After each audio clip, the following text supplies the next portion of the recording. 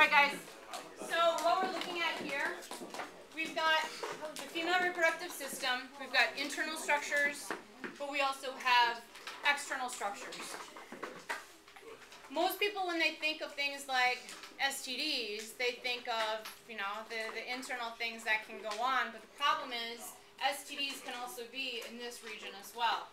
And you're looking at this and you're like, okay, I'm pretty sure I know what I'm looking at here, but if I'm Dr. Kelter and I am an OBGYN person, my patient is going to be laying down on the table with her legs up in the stirrups, the blanket's going to be covering her legs, I'm going to pull up the blanket, and as a physician, this is what I'm going to see. If I'm doing just a regular exam, like a pap smear, if I'm checking for STDs, if it's a pre or postnatal appointment, if I'm delivering a baby, this is what I'm going to see. It's important, ladies, you know, to know the terminology here, that, you know, if something's ever wrong, you can call the nurse, practitioner person, and explain perhaps what the symptoms might be, okay? Then we're also going to go to the internal structures and talk about those as well. At the top of the paper, we've got the function up here. So let's take a moment and just identify the primary function and the things that the female system has to be able to do. So first of all, function is to reproduce. So to reproduce. But in addition to that, we need to know what or why or how. So the female has to be able to produce the hormones to reproduce. So to reproduce, how? We need to have hormones. We need the hormones to make the eggs. Because a female is not born with eggs, she is born with simple round cells just like the guys. And then number 3, she has to be able to house the developing embryo or fetus. So house the fetus. Provide a place for the baby to grow, basically. So that's the direction we're moving in this morning. So now we get to this structure. This is called the vulva. And the vulva is all of the external parts. Everything that you can see from the outside. The first structure that we're going to identify is right here. This is called the mons pubis. This is a mound of fatty tissue.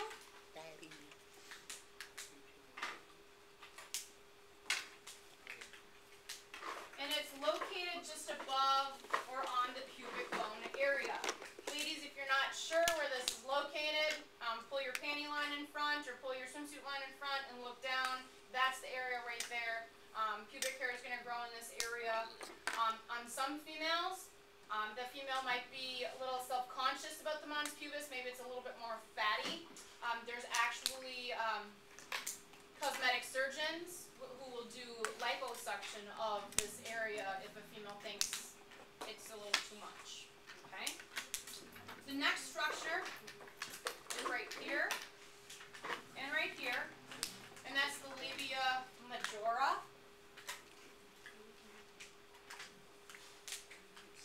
Labia means lips, and majora refers to the outer lips.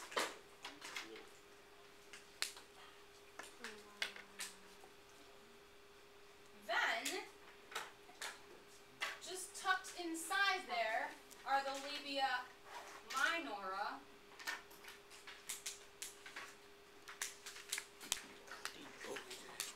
And those are the inner lips. Just like the lips on your face, if you were to rotate those vertically, that would be like the labia majora. And then if you were to spread those lips just a little bit, that would expose the more fleshy, flimsy tissue of the labia minora. Okay? Right. There's also a procedure called labiaplasty, where they will trim the labia area, more the minora area. If it hangs too far, there's cosmetic surgeons who will trim up this area. Okay? Just a little factoid for you. Okay? No. The next structure is not an opening, so please draw it as a spot. And that is the clitoris. The clitoris is a sensory organ.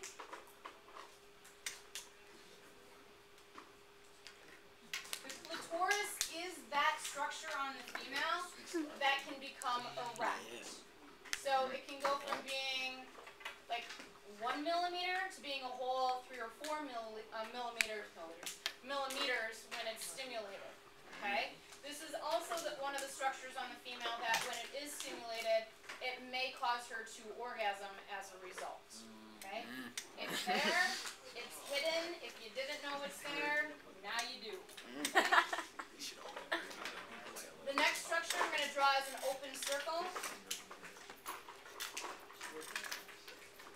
This is the urethral opening. Learning so much. This is not the urethra. The urethra is the tube that carries the pee, the urine from the bladder to the outside of the body. This is just the opening. This is the pee hole. People seem to think, what if the tampon goes in there? What if the penis goes in there? What if... No, it can't, because it's not flexible like the vaginal opening. I would say the only thing that could go in there would be a catheter or bacteria. So people who get urinary tract infections, okay, that's where that bacteria goes. Guys, your urethral opening, your little pee hole at the end of the penis, can also gather bacteria, and you can get urinary tract infections as well. That's also where STDs can creep up. Okay? Lastly, draw it as an opening, please. Usually called a vagina. Why you say it like that? This is the vaginal opening. This is where menstrual flow comes out of.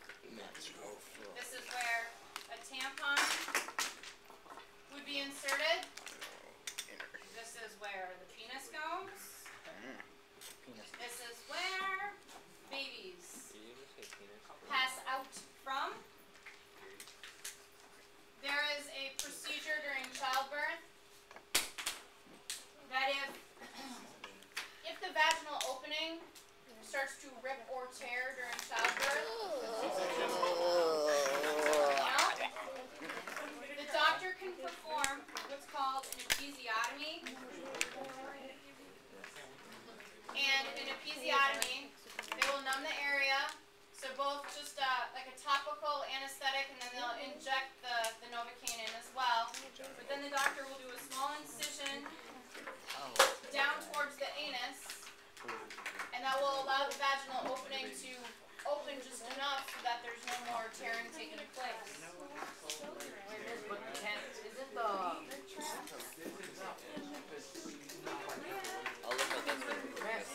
So please understand that this just isn't like an above the skin or this is just an outer thing. This is happening internally as well. So whether a person's tearing or this happens, which is very, very common, sometimes the doctors will actually sort of like massage this area to allow it to expand. But there will be internal and external stitches that generally dissolve after 7 to 10 days. And I mean, obviously after childbirth, it's going to take some time to heal the entire area. Okay, very, very common. Some doctors believe it's better to just tear and that you'll heal better and more natural. Some doctors believe that tearing is not good, that you should do the episiotomy, that the healing process is better. So like woman to doctor, that's a conversation that you would need to have. Okay? I saw a couple hands up. Are there any questions about any of these structures or functions or parts?